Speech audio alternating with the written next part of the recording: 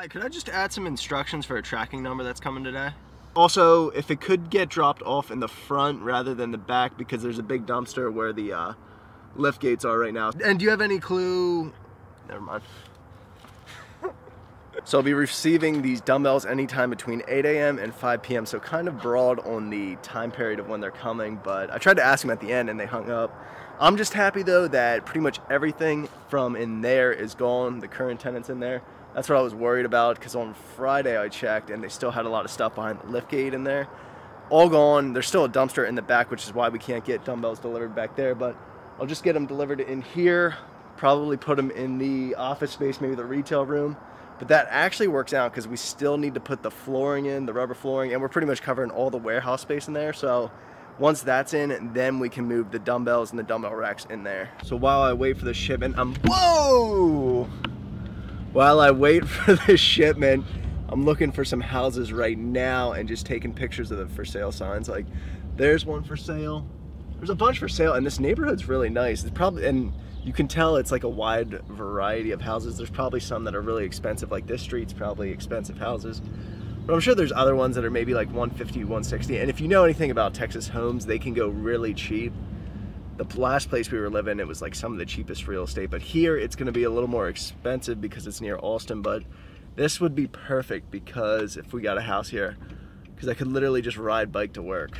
It's about a half mile from the gym, and it's literally, you just come out of this neighborhood and it's a back road right to the gym. So start riding my bike to work. Could get a boosted board, but that's too much like Casey Neistat. So, and plus I would crash a boosted board easily.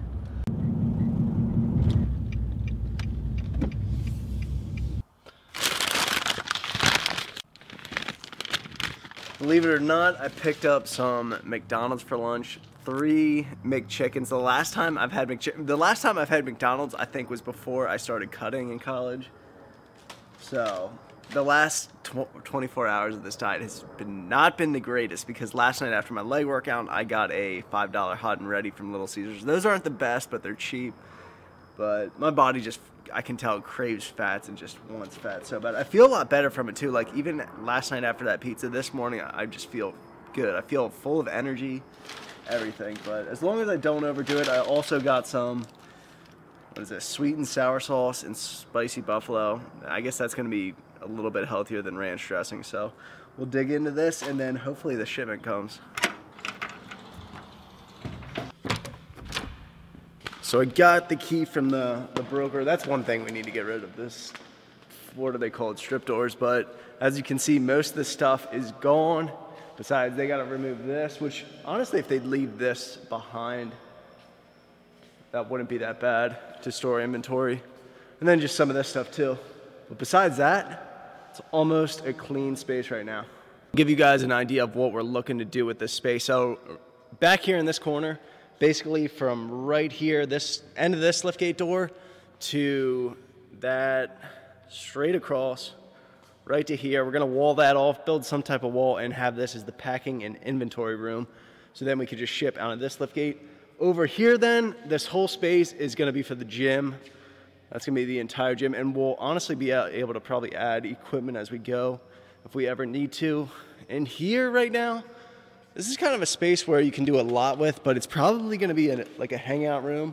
You could do something like a cardio room, but we'll probably just keep it like a hangout room, like ping pong, couches, things like that. So that's what we're thinking.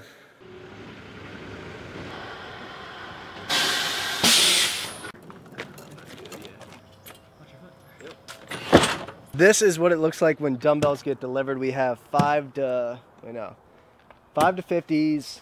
55 to 100s. On the bottom we have the heavy ones, 105 to 150s, and then the racks down here. But it's not, I thought it was going to be a lot more, like more on the pallets and stuff like that. It's just heavy as hell right now, so I don't even have a pair of scissors. I gotta go get some scissors and get these in before 5. 5 should be easy. So far we have the 5s to the 100s, still need the 105s to the 150s, which is gonna be the hardest part, but it hasn't been bad so far, but these are gonna be a struggle. Now all we have left is the 130s to 150s. Damn, broke my scissors. All right, so that is everything in there. We got 5 through 150s and then also the racks, which are in the middle. We'll set those up eventually, but I am winded for the day. I feel like I'm back in like high school football conditioning. Those last 125s to 150s were just killer, but it's actually a good workout for the day because I'm not going to the gym, but I'm gonna head home. I'll see you guys back at my house. So it's Wednesday morning right now. Picked up a couple boxes. I told you guys before that, I think I told you guys before that all of our sales are direct from our website to consumer. We actually have a couple wholesale accounts, so every couple weeks or so I'll do a big order of, you know, a decent amount of volume, but that's one goal that we want to eventually get into, a good distribution network. And that's what every, you know, supplement company's goal when they start out. You want to see your products in bodybuilding.com, you want to see it in, you know, the store shelves, things like that. But honestly, I think we can get there if we just keep increasing month over month. And I don't know, you know, I don't know how long it's going to take, but I definitely think we can get there. Another thing I tried out yesterday though, Voss water. First time. They got me with the packaging. I love the bottle and the look of it. And that's amazing what companies can do. You know, beer companies, water companies, beer, like I'll admit to beer, I'll try a beer out even if I don't like a wheat beer, for example. I don't like wheat beer, but if I like the look of the bottle, I'll sometimes try it out. And they got me with this. I didn't think it was anything special. It kind of tasted like tap water a little bit. So I definitely wouldn't get it again, but I love the look of it. Like I'll probably keep refilling it. But I need to head into Austin because I am getting my car today.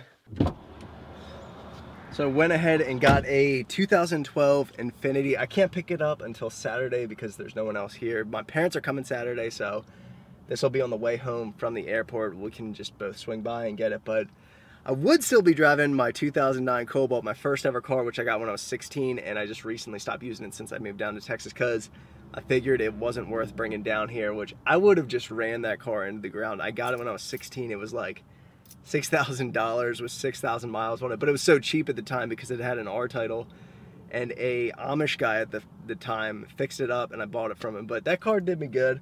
I used to drive like an hour to and from work, so I didn't need anything special, just something to put a lot of miles on.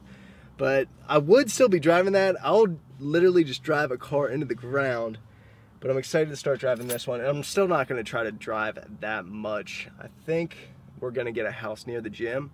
If that's the case, if it's the ones I was showing you earlier in this video, I think I'm just gonna get a bike and go to work. And not like a motorcycle, like an actual mountain bike, which would be good. But I'm gonna head home now. I haven't lifted for like 48 hours it seems, so we gotta hit the gym. So we're gonna do some shoulders. Staring at two different views on your window ledge. Coffee is gone cold, it's like time froze. There you go, wishing floating down, I wish you well. It's like I'm always causing problems, causing hell. I didn't mean to put you through this, I can tell. We're gonna sweep this under the carpet. Just gonna check on our warehouse since it's right on the way home, and then I'll get back on the road. The silence in the air felt like my soul froze. Am I just overthinking feelings I can sell? This gut feeling I'm trying to get me off as well. This is a shoulder workout, and it's going to be a little bit different than the one I showed you last time. Last time I did like 30 sets, super high volume, all supersets. I'm not going to do that every single time I go in and do shoulders. I'll switch it up sometimes and just do straight sets. However, I do take in the same approach, as in I'm still using lighter weight and just chasing after that shoulder burn. So keeping reps at between 10 to 15-ish on these sets. But something I used to do when I did shoulders, like here on the Smith machine press, I used to go 225 for 8 reps.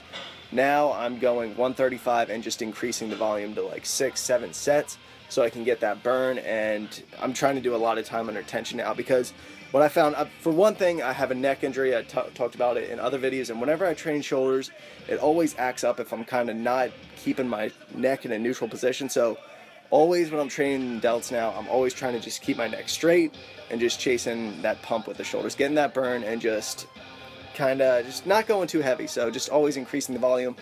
If I feel I can do more, I'll just increase the sets. But I also finished up with some side delts on the machine. Been doing this a lot more than dumbbells lately, and then also a few other exercises, and started implementing more shrugs into my workouts. But I hope you guys enjoyed this video. The next video you may be seeing me in is my brother's. I think I'm going to be filming from my point of view, and then he's filming from his point of view when he comes home, which is Monday. Right now, at least. He's coming home Monday, so the video is going to kind of come together. It's going to be on his channel. So it should be pretty cool. I'm going to probably start filming today maybe for that, or tomorrow. But I hope you guys enjoyed this one, and I'll see you in the next one.